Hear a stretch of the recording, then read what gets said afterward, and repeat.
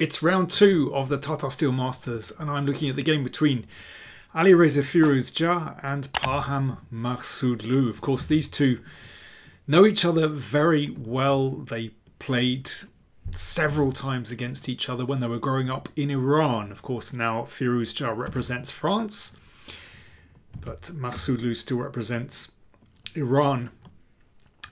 In their early days, Maghsoodloo always had the better score. Now he is a bit older.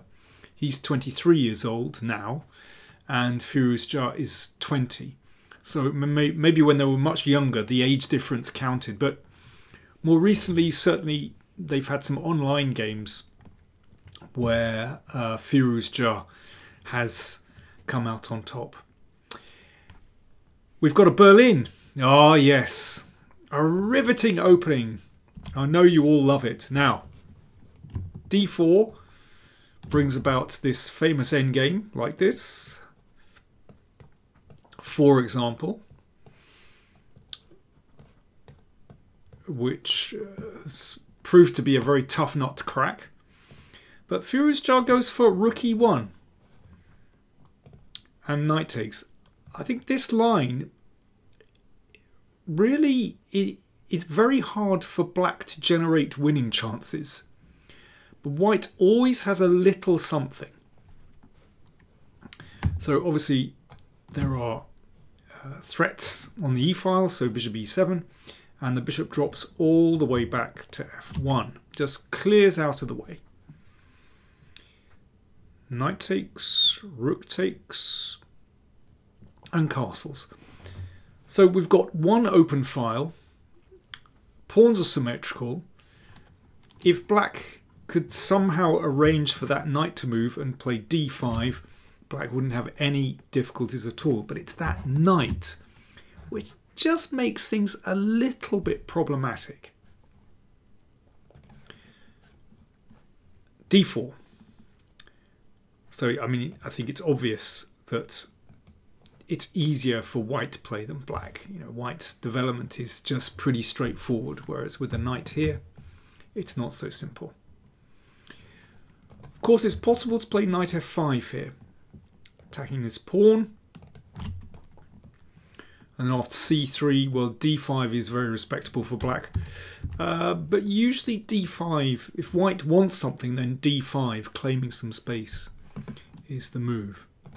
But rook e8, very respectable move. And the point is that the knight is going to be able to drop back to e8 and then d5. But bishop f4 is an interesting move. And this traditionally has been the way to try to upset black. Exchange of rooks, of course. Black does not object to exchanging pieces when you're under a little bit of pressure. So this involves a pawn sacrifice. Carlsen Gukesh, an online game, went bishop takes. And Carlsen had compensation, there's no doubt about it. You can see that white's pieces can enter the game very easily. Black is way behind in development, and obviously this double pawn doesn't count for much anyway. So instead of taking the pawn, Maghsoodloo played knight e8. Just preparing to advance that pawn to one of these squares. Knight c3. So Firouzja persisted with offering a pawn, and this is the one that, I mean, this move is important because if white puts the brakes on, let's say with c3, it's going to be possible to play d5, and black is getting pretty close to equalising with, you know, bishop e6 and knight out. So knight c3 is really the only way to try to get something from this position, and the point being that if d5, that can be taken because the knight here hangs. And this is a well-known pawn sacrifice. Bishop takes pawn and knight d5. I mean, you know, if you look in your database, you'll find, I don't know, 70, 80 games played with this. So it's fairly well known. And it starts to get a bit tricky because this bishop is loose. You know, there's some pressure here. Black's king side doesn't have too many defenders, and white's pieces can come into the game very easily. d6. Okay, shuts out the bishop, and now bishop g5. Of course, that can't be taken because of the back rank checkmate. And f6 was played, which is the best move. And black has to be very careful here. So, for example, if queen d7, then this just gives white a beautiful rolling initiative. And this is already very, very uncomfortable for black. Let's go back. So f6 played. And the bishop has to move. And, well, we've had games with bishop e3, but bishop h4 has also been played in around 30 games. So, you know, it's not like the players are in unknown territory. I mean, Firouzja was moving pretty quickly. Maghsoodloo the same. But here is where Maghsoodloo thought for about 20 minutes. So he obviously got a bit spooked. He knows it's a well-known line. So he must be thinking, okay, why is Firouzja going in for this? The machines think it's roughly level. You know, white maybe a little bit of an advantage, but not much. In practice, actually, white has done very well from this position, in spite of what the machines say. Funnily enough, Firouzja had this exact position with black in St. Louis last summer. And he played g5, which was very complicated, but he managed to make a draw against Vachier-Lagrave. But bishop takes b2 played instead. And rook b1. And the bishop came back to e5. So black is now 2 pawns up. But after f4, it's a little bit tricky. So the standard move here, I know it's incredible to say after 18 moves, the standard move, because, you know, there've been you know, a couple of dozen games have been played from this position. And c6 is the move. So obviously black would like it if this knight fell back, so white careers on. I should say this didn't happen. And bishop d3. So as I said, the computers think this position is roughly level, but in practice white has scored very well, even though white is 2 pawns down, but these bishops are pretty nice, and white's queen and rook are very active, and black has yet to develop successfully. So it's an interesting choice from Firouzja. He must have looked at this position very deeply and found some little wrinkle that would put pressure on his opponent. In any case, after f4, Maghsoodloo did not play c6. Instead, he played bishop e6. So according to my database, this is a new move, but it's not a very good one. And you have to play this precisely with white, but here is where Firouzja takes control. Bishop c4. This is the best move. That's the only move to give white an advantage. This bishop is attacked. Bishop d4 check. King in the corner.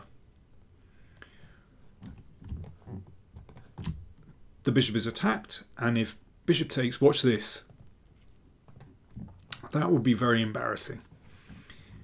Look at the knight. It has no square to move to. And then there's no defense to queen g8 mate. How funny. So this is basically the problem with black's position. It's so difficult to coordinate to get some kind of stable position when this knight simply has no moves.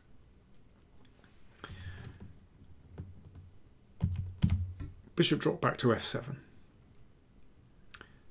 And another excellent move from Firouzja. He is very powerful with the initiative. It is one of his great strengths that he's a good attacker. So, brings the queen up, gains time by attacking the queen. A check. So if the king steps in the corner, then bishop takes bishop. So king f8. And queen takes pawn. And this is already absolutely horrible for black. I mean, who knows? Perhaps Maghsoodloo miscalculated round about here. This knight can't be captured. That leads to checkmate. Or king takes. This is pretty awful. Look at that knight. It's dreadful. And apart from the fact that the king is in massive trouble, but that knight can't move. Maghsoodloo played bishop takes bishop in this position. And here is the problem. That white can play rook e1, just protecting that knight. And now there's a clear threat. Here Maghsoodloo gave up the queen. He has to. Because if, let's say, queen here, check, and mate on g8. So giving up the queen was necessary. Now, if black can play with rook and two minor pieces against the queen, he's doing fine. That's the problem. The queen darts back, and it's a simple double attack. Bishop e6 played, but of course that wins the piece anyway. Well, Firouzja has a winning position, but does he have the technique to finish it off? Let's see. Rook d8. Although this knight can't move, at the moment, you know, it might be able to get out if c6 and d5 come, and then knight d6. And, you know, if he can reach d4, e4 rather, then black might be able to hold things together. But I really like the way Firouzja plays now. So, first of all, he doesn't capture yet. He can decide later which is the best piece. First of all, he realises he's got to include that bishop in the attack. At the moment, it's just doing nothing. The queen needs some help. So g4, great move. That solves the back rank problem. That's a nice positive about it. So white never has to worry about a back rank. But the pawn simply wants to advance to soften that f6 pawn, and then the bishop comes into play. So for example, if d5, okay, then we can take that, and the bishop comes back, should be winning for white. c6 played. Again, no need to take that bishop if you're not provoked. g5. Let's just stick to the program and get this bishop into the game. King back. Pawn takes. So in this way, white wins a tempo because there's a threat to play e7. So the king goes back. Yeah, incidentally, if d5, then queen g6 is winning. So king e7. An exchange. So you can see how this has brought the bishop into the game. You know, at the moment the knight is defending that pawn, but the knight really doesn't want to have to stay on e8. And Firouzja plays it accurately. You know, he could have done something like this. Probably good, but that would definitely prolong the game. But he finds a really nice maneuver. Queen g4. So one thing is it's keeping that knight locked onto this square, because if knight d7, then queen g7 check wins.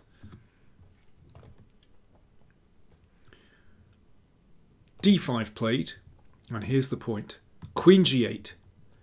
So all the while keeping an eye on that pawn, the queen has manoeuvred around here, and it's ready to give a check on f7.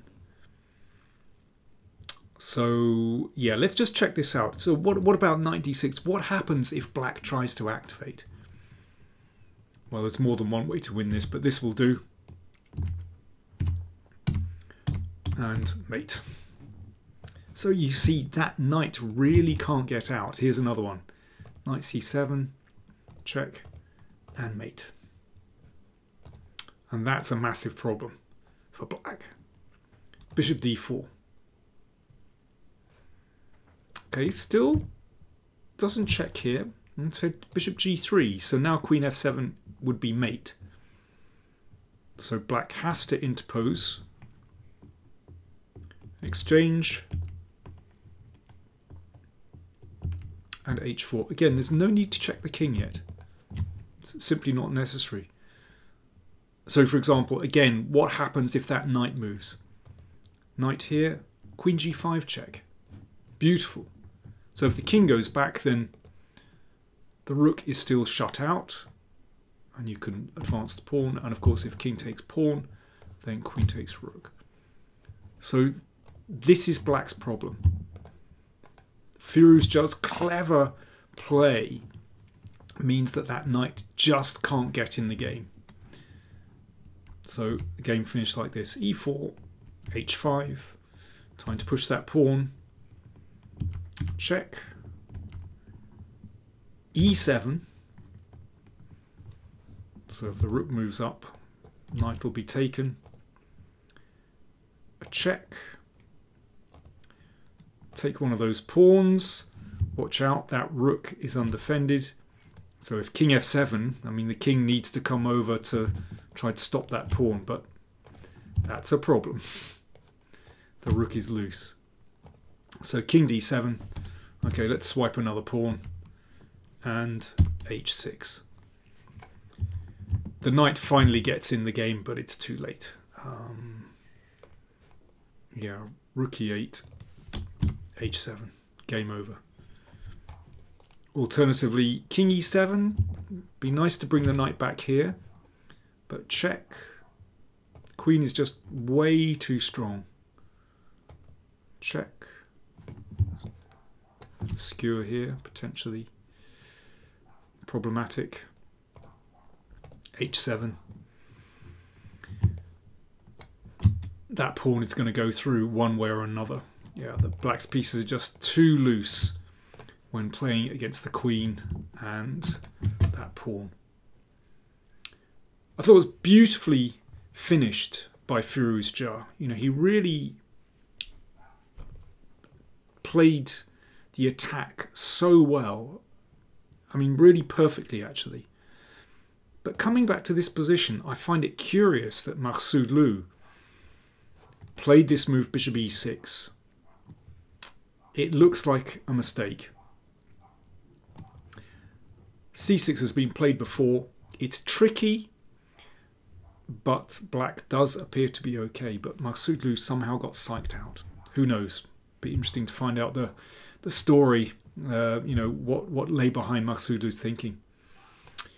So after 2 rounds, we have a clear leader, Alireza Firouzja. More coming soon. Thanks for watching.